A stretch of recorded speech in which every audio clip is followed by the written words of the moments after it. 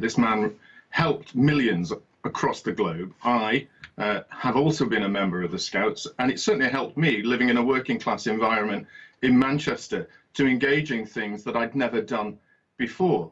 But this morning, right-minded people across the country will be deeply concerned, not just about Edward Colston, not just about Baden-Powell, but about the idea that there is a list of 60 or more, I've even heard up to 400 statutes that can be pulled down across this country. And whilst they're concerned about getting back to their jobs when they're unemployed or being with their families after COVID, they'll be starting to be slightly frightened that there is a movement out there seeking not only to rewrite history, but write history in their terms, in their language. And that is not the nature of the British people. The point here is allowing monuments to remain doesn't legitimize the views on slavery. It's certainly not for someone like me of mixed race. Why would I argue the case?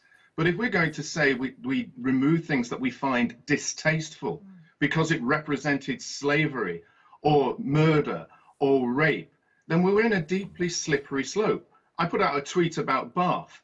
We'd have to level Bath because the amount of rape, murder, torture and slavery that the Romans did.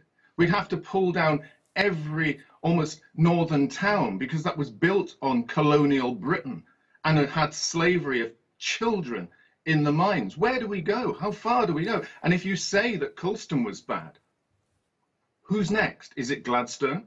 Do we talk about George Orwell's family? Do we remove the universities?